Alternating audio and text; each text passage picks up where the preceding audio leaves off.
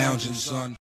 Welcome back to the Comic Lounge. My name is Ryan, and today I'm going to be talking about the best way to read Madman by Mike Allred. But before I get into that, I just want to say thank you to everybody that is already subscribed to the channel. We appreciate all your views, your likes, and your comments. But if you are not already subscribed to the channel, please hit that subscribe button. You'll see other dope videos like this. We got interviews, go through hardcovers, artist editions, single issues, indie creators, big name creators, all sorts of good stuff. So check out the channel, subscribe, and now let's get into the Madmaniverse Library Edition by Dark Horse. This is the first volume. There is currently, I believe, 5 out, and there's going to be 6 when it's all said and done. Not going to take too much time to spotlight the actual stories in here, so much as I just want to kind of flip through it and, you know, show off some of the stuff. This is the best way to read Madman, I believe. And it's, you know, this is, as it says on the back of the book, as it says, that this is over 600 pages. This is where the Madman Comics universe begins, and this is the first time that Madman's debut series has been presented in color. What better way to experience this than in a deluxe, oversized hardcover format, man? And it's going to collect, you know, this particular volume collects everything from 1990 to 1996, even reprinting, for the record, the original Madman series 1 through 3, Madman Adventures 1 through 3, Madman Comics 1 through 2, and Mike Allred's never before published first 4A comics called They. And we got some bonus pinups by the likes of Frank Miller, Jack Kirby, Mobius, Frank Frazetta, and more. So this is a hefty tome. Like I said, it's over 600 pages. And again, I think it's the best way to read Madman. I am also a proponent for always getting the original format, the single issues, and that is why I will be diving into those things separately. But in my opinion, the best way to see art is how it was drawn, which is usually bigger than this, right? 11 by 17 on artboards. But this is the next best thing, getting an oversized hardcover. I'm a huge fan of the library editions Dark Horse puts out. They're phenomenal. To me, they're like tied with DC's Absolute Edition. So, which I hope that someday DC will do an Absolute Edition of Mike Allred's Superman Space Age. That would be sick. But, you know, we open up with a pinup of Darwin Cook, and then we get some real early Allred stuff, dude. And you can see like the mixed media, super cool. And this is the beginning. This is the birth of Madman. Definitely different from what we know, we've come to know. Got a Richard Sala pinup. Very cool, dude. But it's so cool to see, you know, his stuff very early on. You know, this is the first time I had read this particular story. So it's very cool to see kind of what it morphs into. And then we get the Madman miniseries that was originally just, I believe, if I remember correctly, you know, was just 2 colors. And like it says, it's the first time it's been colored. This was originally published by Tundra. And he had this really cool thing that he did in these 3 issues where it's a flip book.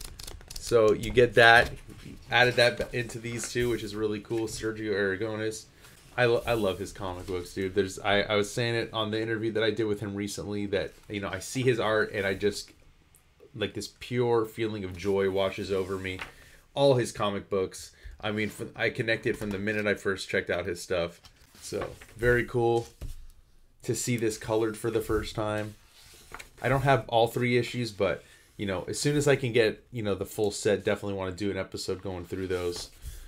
What's really cool to think is that while, you know, Mike usually has his wife Laura coloring this stuff, on these 3 issues, it's Laura that lettered and that colored. So very cool to see a full family affair to reproduce these issues. Laura Allred is got to be my favorite colorist in comics. I love her coloring. And that's cool too to see how, you know, as technology has kind of improved and the print quality of paper that comics are printed on, you can see the difference of like how much her colors pop nowadays on everything. Her Silver Surfer stuff, the Ecstatic stuff, all the stuff she does with Mike, super cool. It's such a great origin story for Frank Einstein, you know, a mix of Frank Sinatra and Albert Einstein, and that's the alter ego. So really love that. And then we get into, this is one of my favorite covers. Got a pinup by Jack Kirby right here. Super sick. This is the Mobius pinup, issue 2. Heavy hitters, dude, that he gets. Crazy to think that he broke onto the scene, you know, like, and he kind of stayed indie for the most part. Obviously, like, he's gone on to do a lot of stuff with Marvel DC, but he really made his bones doing his own character, his own work. There's so much heart in it. I love that these make you think, right? Like, they're not just surface level stuff. Like, the character of Frank Einstein, you can see, like, you know, that so much Mike puts so much of himself in his work, and especially in the stuff that he's writing as well. And it goes on to become such an amazing series. I mean, I think it was volume 4 I recently read, where experiments with all the art style, you know, different art styles, and he's always doing that. He's always leveling up his art. That old Tundra logo. If you don't know what Tundra is, Tundra was Kevin Eastman, the co-creator of Ninja Turtles. That was his publishing imprint that lasted for a very brief time, and then eventually Madman, I believe, made its way over to Kitchen Sink Press, and then Dark Horse, Image, and right now it's currently, or at least these books at least, have been published at Dark Horse. And he did AAA Pop, which is his imprint, his company. Frank Miller, dude, sick. So you can see the difference too in the coloring, right? Like from the stuff that's just recently been colored to some of the older stuff. Such a great storyteller. Like, not only is he a fantastic, like, artist just with his own style, unique style, but makes you laugh too. I love the facial expressions he does. You got Frank with his girl Jo. Watching their relationship span over the past like 30 years too has been really cool. Over almost 40 years. I believe this is about 40 years, right? Series has been going strong for over 30 years.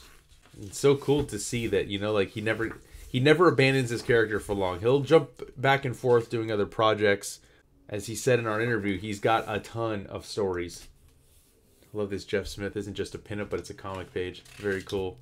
And just a fun, like, you know, got dinosaurs. He goes against monsters. You know, just very fun sci-fi superhero character that can kind of get put into any kind of situation, which is, I really love. You know, like, one day he could be fighting aliens. The next he's fighting dinosaurs, robots. Dude, I love when he does this, like, weird dreamlike stuff. And he had mentioned too, like, in our interview, that he has the most vivid dreams. So now, like, as I'm going through this, looking back on it, I'm always gonna wonder, was this something that he saw in a dream? Because some of this stuff, like, the imagination that he has is, like, next level. And the way he describes the dreams he has, like, so vividly and so detailed. This is the Madman #1 when it went to Dark Horse. There we go. There's the Frank Frazetta piece. Absolutely phenomenal. If you have never read Madman, if you've heard of it, you're on the fence, you never picked it up, I would say it's worth dipping in, picking up this beautiful hard Raphael Grandpa over here. It's the most fun you'll have reading comic books, hands down. Matt Groening. I mean, look at it. Look at the. I mean, you can just tell based on the talent he lures to come work on the pinups, and that people that want to be a part of it, legends, you know. And he himself has become a legend. So many cool projects that he's worked on. Got a Bruce Timm pinup. And then I love these few issues where, you know, he's going to cross over with Hellboy. And then we're going to get Rusty and Robot over here. We get a Dave Johnson pinup. So really cool to see him kind of making the rounds and crossing over with some of his fellow Dark Horse characters. I love this too. So sick, dude. Charles Burns. I mean, come on, dude. So good. Got that Jim Rugg pinup.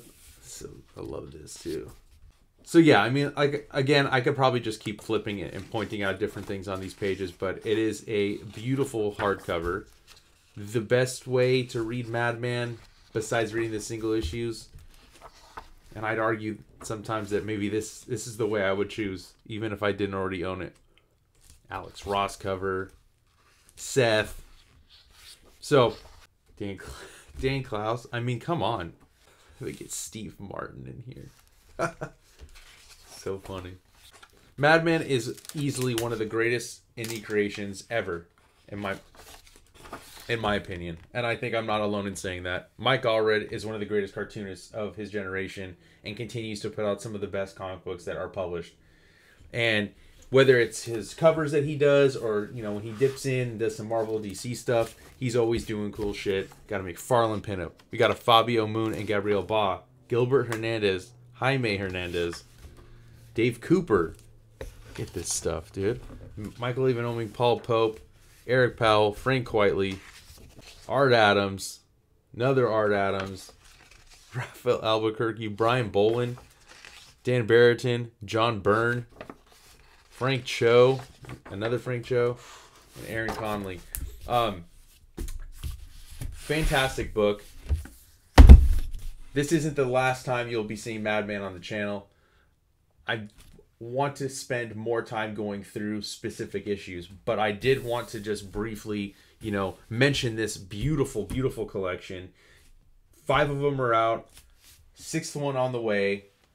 Go pick these up. Check out the rest of the stuff on the channel. Make sure you like, follow, subscribe, hit that bell icon so you're notified every time a new vid drops. And on that note, I'm out.